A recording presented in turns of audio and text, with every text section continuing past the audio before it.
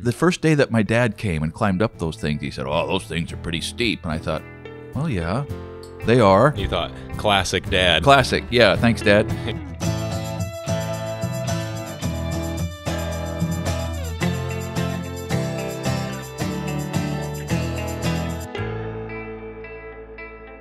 Welcome back to our show, everybody. This is the Essential Craftsman Podcast, and we are going to review the last 2 or 3 Spec House videos and answer some of the questions that came through the comments and discuss a few of the parts of it that we might have done differently or that we might do the exact same next time. This means our stair video, the zip sheeting, and our winder stairs, which that video is now up also.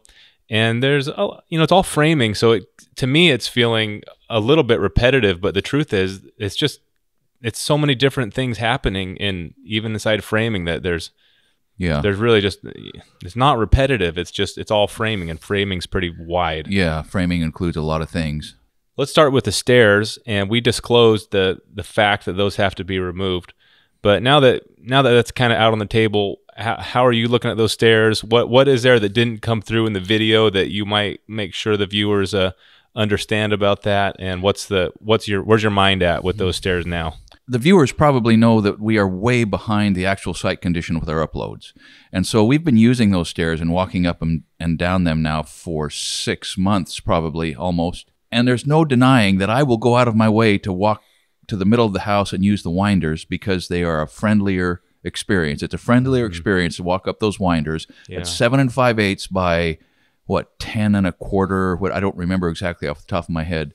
Than walking up that main flight. So that's the first thing. Is every time I go up and down those things, I think, not comfortable. I'm glad I'm going to replace it. But the morning that it showed up, I mean, it was a shock. So number one, working in front of a camera is awkward and a little uncomfortable, and we did that, and that was one of our first really technical. We hadn't really tried to overtly teach as much as we tried to teach in that stair video, had we? Well, we kind of learned early on, we both imagined the series going differently where we could build a little bit and explain what you're doing, but we learned like in the first day that it's just doesn't happen. It's not going to work that way because there's other people needing things, and your attention needs to be fully on the process. So yes, that was the first video that we kind of filmed with a mic on you and the camera kind of rolling with nobody else on site.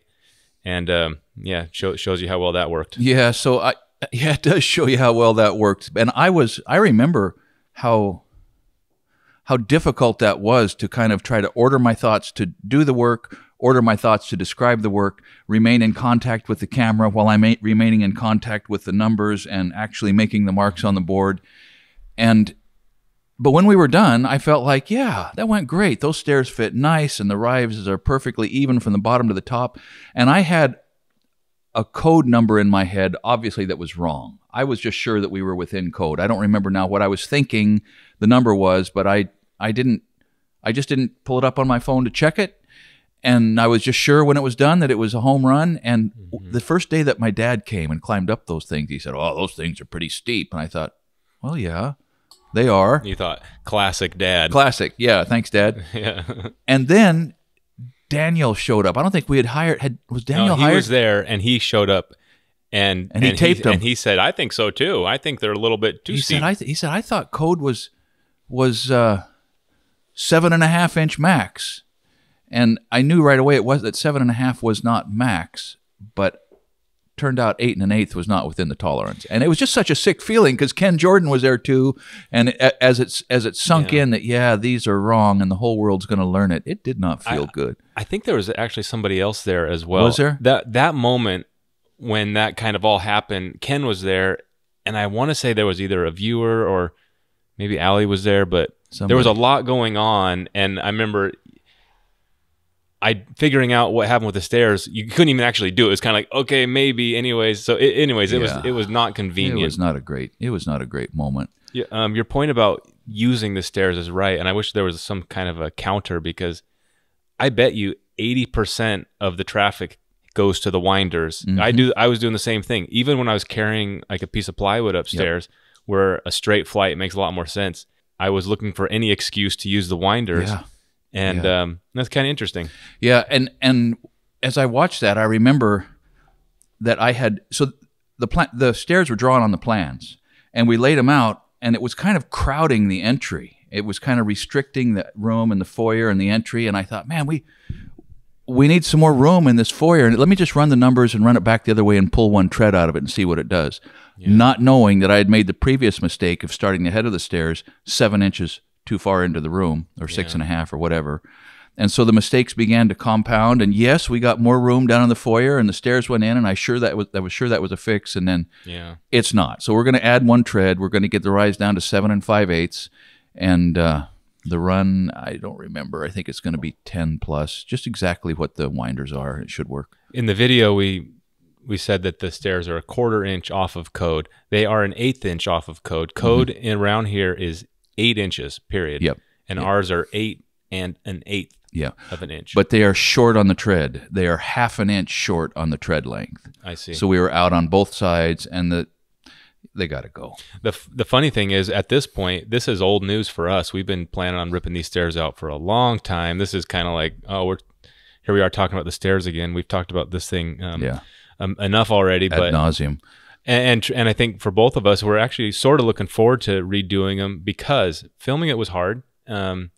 Making the videos was challenging, and we are better at making stair videos than we were before. So probably it will be a better experience in every way than that first shot. Yeah. From here, I've got some comments from some viewers, and we'll try to go in order of the sequence of the house. In other words, the first thing we'll be talking about is some of the zip. All right, from Gene Rice. Nice, enjoying the series. Only question I've noticed is the main power conduit coming up in the wall. Seems odd. I'm sure that it's local codes that required it. I'd like to have a better understanding from the powers to be on why. So I guess he's wondering if the main power comes up inside the wall. It does, but it doesn't have to. Code does not require it. We could have brought it up outside of the wall and then run the siding behind it, and it would just go right into the service panel, right in the bottom, and that happens all the time. But it also happens all the time, particularly in nicer houses, and especially on nicer houses where the panel is presenting right at right in your face, that you bring that power feed up inside the wall cavity, so the only thing that's projecting outside of the house is the glass meter base, so that the power company can read the meter, but the panel faces to the inside, so all the breakers and everything are at the stipulated height inside the garage, nice and dry and tidy, and you don't have to look at it on the outside. From Nick Halley. So true. I've lain awake at night for many hours going through every different solution to the problems we'll face the next day. By the time I get to the job site, I know exactly what to do. No good just to turn up and start scratching your head. What was that like on this house for you? So first of all, as you were reading that, I was thinking of all the times I ran into it the first time when I was building that sawmill as a kid. I remember being sleepless for a long time designing that. Since then, I've met a lot of people just like this fellow that use their hours when they should be sleeping, solving problems for the next day. Or sometimes we wake up, at least I have, when I woke up in the morning, I realized that I had the answer then, even if I didn't remember solving it while I was awake at night. But I just, it's too bad we can't learn that in high school and college, right? So we could lay awake in those formative years when we have finals, and maybe other people did. I wasn't that responsible to worry about answers to tests, when I should be sleeping. But the excavation, compaction, foundation layout, and roof system were things that I spent a lot of times staring at the dark ceiling thinking about. And sure enough, when you get there in the morning, you've got a running start that you can use. If you're an employee or if you work for somebody, this is a real luxury you have of not having to not having to think about things like this and show up at work and figure out what your task is and do that task. And when you go home, you completely unplug. And I've had a lot of jobs like that, and it's really nice. And I've had a lot of jobs and businesses where if you're awake, even if you're interacting with your family or doing something else, it's dominating every other corner of your brain, and you can't. This guy makes it sound like, hey, I'm going to solve that problem. It's more like you can't get it out of your head. That's right. So the the ability to suspend a problem in your brain and rotate it and look at it from every possible angle is great, except that thing never stops spinning, right? It's always there, and you're always looking at different angles, and you're distracted. And so at least I am distracted, and I'm not present. Even if I'm sitting there in a room with my people, I'm not present. And I don't blame them for resenting it. Do you think it's possible to kind of chew over something too much?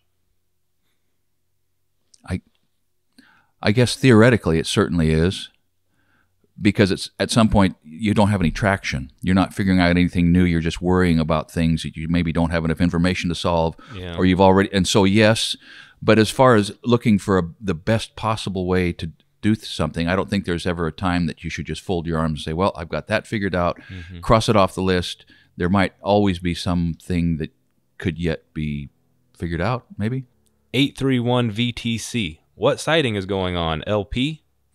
Great question. What's LP? LP is more OSB with paper and a pattern embossed into it.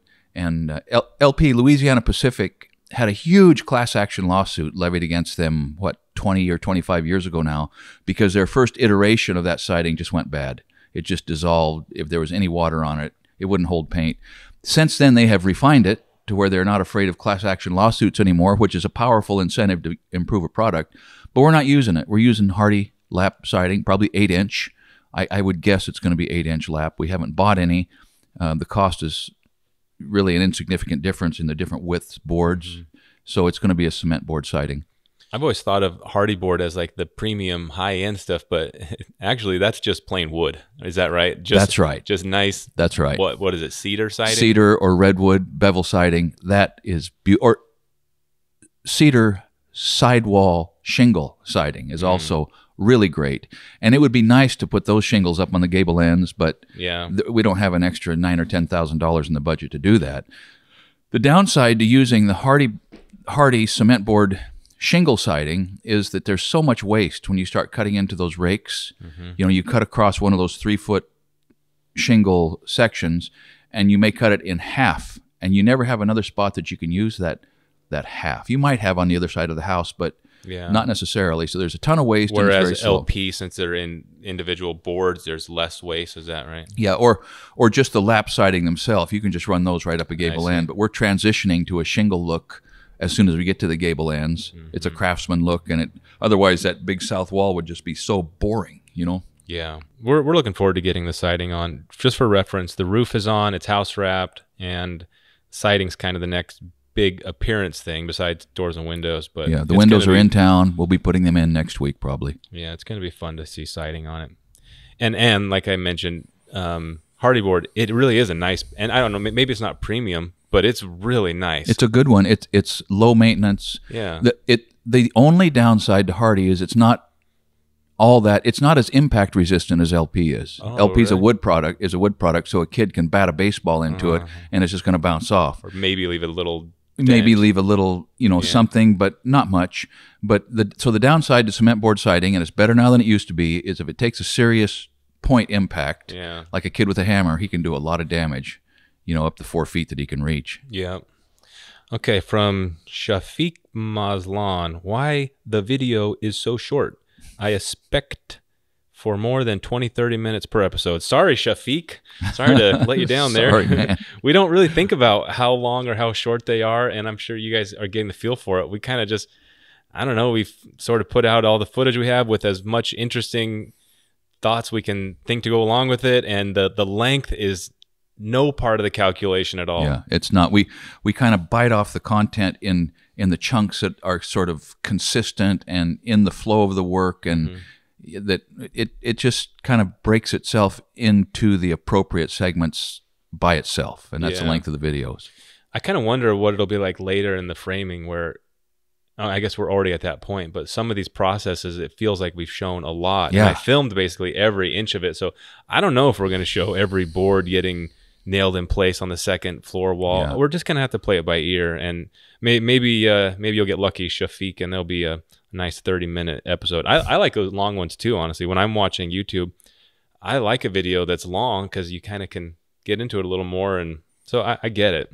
All right, from Varntz, has it really taken 2 years to get this far on the house? Yes. Not easy. 2 years of sustained effort, Yeah. though. It's not that we've been working for 2 years. It's that 2 years plus has gone by. Yeah, it has. And we have videos explaining why there was delays and stuff. So if you're curious, you can figure it out. But it has absolutely taken 2 years, and it feels like it's taken longer than that. Now, having said that, we started the foundation in the second week of May or first week of May. Yeah.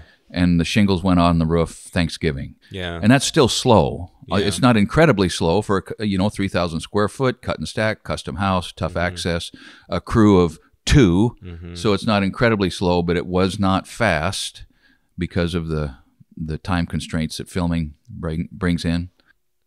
I very much enjoy your framing videos, but it's really not sage advice, people, to figure it out like a puzzle and know that it will work out in the end. Reading and understanding what is happening in your plans from top to bottom is the key to framing a house. We made a point that sometimes you got to kind of figure it out on the spot, and I think that's what he's speaking to. Yeah, I think so. I sometimes only half jokingly have told people that I should have named my construction business Starfish Construction. Not sure where I'm at, not sure where I'm going, but I'm still moving. Okay, and that's not just sort of a joke, but the fact is that there are plenty of specific problems in any construction project of any complexity at all that are not drawn. The draftsman never answered all the questions. The architect didn't answer all the questions. They could, perhaps, if you went back to them and say, hey, I need more detail here. But there's a whole level of effort and therefore expense that you have to be ready to authorize to have those guys solve the problems that you should be able to solve on the site. And on this particular house, there was that corner, that junction between the garage angle and the house angle in the floor and in the roof had a ton of questions that could not be answered until there was more to work with. And what this viewer is speaking to is true. It's a mistake to start into a project if you don't understand the plans, because you can make a mistake my stair mistake. If I would have taken a minute to call and double check my adjustment to the plans and realize that, man, Gary had it right. He had maximum slope on those stairs remaining in code compliance. If I would have taken that extra step, I wouldn't have made that mistake. But there are things that cannot be drawn, or at least for a reasonable cost, that can be figured out. If you walk up to the edge of the light, right, where you can see, and you build that far, and right then the light shines just a little further, and you can take the next step. So I will defend my statement of saying sometimes you have to figure it out as you go, but it's a mistake to be lazy and not find all the information that is included in the plans. Yeah, and we should probably talk more about plans in a main video, and we've hit on this, but yes, the plans have all the details, but as we've already seen, well, maybe we haven't seen it, but there's been mistakes in our plans. Yeah. Some of which were, I'm not gonna say major, but enough that it was kind of like, whoa, definitely gonna change that next time we send these plans out. We'll talk about that more, and other times where, like the stairs, where you made some assumptions like, hey, it would fit better for this and that, and we're sticking. So it's almost like a balancing act of trusting the plans, but verifying, but being willing to improve the construction since you're the guy standing there. That's right. In other words, the plans are not the gospel. That's right. And at the same time, it's not like a suggestion book. It's just kind of a balance. That's a great comment. That I've said it before and I'll say it again. I love the plans Gary drew, but there were 2 or 3 oversights that I caught. Actually, one of them after I built it, there was a comment in there, why not balloon frame the wall at where the winders happen? Would have been good to balloon. That's a great suggestion. And turns out we could have and should have. It just wasn't drawn that way. But we caught it and fixed it. There were also a couple. Well, so far there have been, I think, 5 framing mistakes, and we have, I think, called out and pointed out 2, and there are 3 in the future. Not big, but had to be fixed. And there were 3, I think, drafting or engineering missteps that were caught. So not bad. I mean, at this point, the house is just right, but it takes head work to get it there. Yeah. All right. From DSC. Scott, I always thought that pitch was that black sticky stuff that's left over when substances like petroleum, coal tar, and wood tar is distilled. Could there be regional differences in what is called sap? Okay, so about his comment, maybe that is pitch. I don't know much about petroleum or oil. I don't either. I think he's right. Coal tar and those things, I think it's also called pitch. Probably, but we showed a little shot of some pitch coming out of our out of the wall, and there was some good comments about pitch. Oh, in fact, let me just read this one from the PNW Wester, in other words, Pacific Northwester. He sounds like an authority. He says, tree pitch, depending on ambient temp, is amber colored, can be hard, and will break like glass in the cold, or be like thick honey when warm. Dried out pitch, even when warm, will crunch like a piece of hard candy. I think you only see it on evergreens. I think of sap as the clear, more liquid that can actually drip. Maple syrup is made from sap. That's pretty neat. It's really good. So the coniferous trees that grow around here, all, when they're young, have little bubbles, little pitch pockets, sap pockets. The up and down the trunk of a small Douglas fir tree are these little blisters between the size of a pencil eraser and the size of your little fingernail. Yeah. And if you pop them, clear sap runs out, and it's sticky. When you're a kid and you're playing with that, your hands it's pretty awful. Yeah. And that is, I'm going to step out on a limb and assert that pitch, per se, is what happens as sap dehydrates, dries out, and sort of concentrates. And I don't know if that is the process that turns at the amber color, but he's absolutely right. And amber as a sort of a jewelry product is fossilized pitch, fossilized dehydrated tree sap. And so, yeah, I'm absolutely right in calling that stuff that was on the film pitch. And from a shipwright perspective, who would use pitch to maybe line their, Moses's little reed craft that his mom made and put him out on the Nile, she lined it with pitch. Mm-hmm. And I don't think they had Douglas fir trees, or probably no coniferous trees down there on the Nile Delta. Mm-hmm. So that was something else that was sticky and kept the water out. So I think both of these things are true. But here's a note, if you're interested. If you're working with coniferous trees, pine trees, any of those, and you get pitch on your hands, butter will take it off. Good old garden variety, lactose tolerant butter will just dissolve and take pitch right off your hands. And then you get to spend the rest of the day trying to get butter off your hands. Yeah, or you can use gasoline, a petroleum distillate, and you spend the rest of the day smelling like a gas station attendant. So pick your poison, right? Yeah. It's amazing how many comments come in and just people pointing out different words used at different places. And it's obvious that regional language in specific regions, even in the U.S., words can take on their own meanings. Yeah. I don't know where that guy's from, but he sounds like he knows a little more about petroleum and coal tar. I've never seen, I don't think anybody's drilling for oil or mining coal in Oregon, right? That's right. They don't exist within 400 miles of here. Interesting. There were coal mines over by Coos Bay.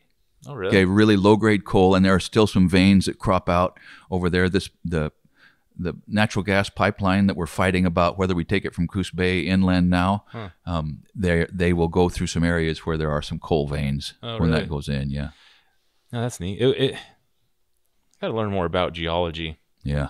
Because it's pretty neat stuff. It's so it's like materials, like lumber and coal and oil that are wrapped through the earth in different ways and veins. Yeah. Like the fact that it's in a vein, how does that even happen? How does that happen? What does that mean that it's in a vein? I bet there's a very easy, like 5th grade style answer Geology 101. That I don't know. That it's probably pretty neat. Yeah. All right. Well, thanks for tuning in, everyone. We're really trying, and I think over the next few weeks you'll see us putting out a lot more of these Spec House videos, trying to get caught up. Our goal is to get, like, as you know, the house has a roof on it.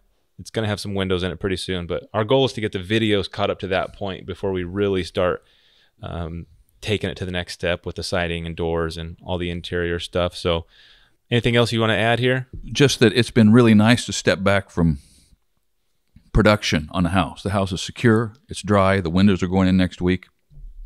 It's been great to get back into the blacksmith shop. Yeah. And I know it's good for you to have a chance to catch up on the content. You've got hard drives full of content that are just kind of getting cold on us, the further away that we get. Mm-hmm. So we just made the decision, we have to stop with the house in order to get current with the process and the output of video. So we're going to work towards that. Yeah. Blacksmith shop, catch up on some promised Bowie knives and a sword to a girl who's been entitled to a sword, and we just made an axe in a collaboration with A-Bomb. It's not that one, but you'll probably see it on the channel here in a little while. So it's great to get in the shop, and it'll be great to get back on the house in a month or two. We imagined beforehand, like we've said, that the house would allow for live streams and kind of really fast turnaround, so the audience almost felt like you were kind of building it and just right there watching it happen with us. And we're going to try to get closer to that in the second phase as the siding and all the interior stuff happens. And I think it's possible because there'll be a lot more subcontractors doing work. More people on the job. Which means it will probably go quicker, and you'll be, more free to kind of narrate and talk through things, and who knows what, but it probably won't be as demanding as the framing was, and there certainly isn't going to be the time pressure the way we felt. So we're optimistic that this second part will be a little more engaging, and if you're watching this live, in other words, as we're building it here in 2019 or 2020, you'll be able to enjoy that part of it, kind of doing it along with us. It would have been a little different. I mean, our construction production crew, Nate was on the camera most of the time. I mean, he could bring stuff, but he was filming. So the production side of this pretty much was me and Daniel. That's a small crew. And the video production side was this guy. He was it. And hindsight now, we realize if our budget would have been, 10 times bigger than it was, we could have hired more construction help, so that could have moved forward while I was on the camera describing what was happening. Or if it would have been possible to hire more video production help, it might have freed you up to, who knows what. But the constraints and the opportunities just kind of conspired to, here's where we are. But I like the videos. They've been a pleasure to make, and the house is dry, and the rains can't hurt us, and here we go. Yeah. All right. Well, thanks for tuning in. We'll catch you all next time. If you have specific ideas or things you'd like to see in this podcast, put them in the comments on EC2 and shoot us an email. Thanks for chiming in. We'll catch you next time.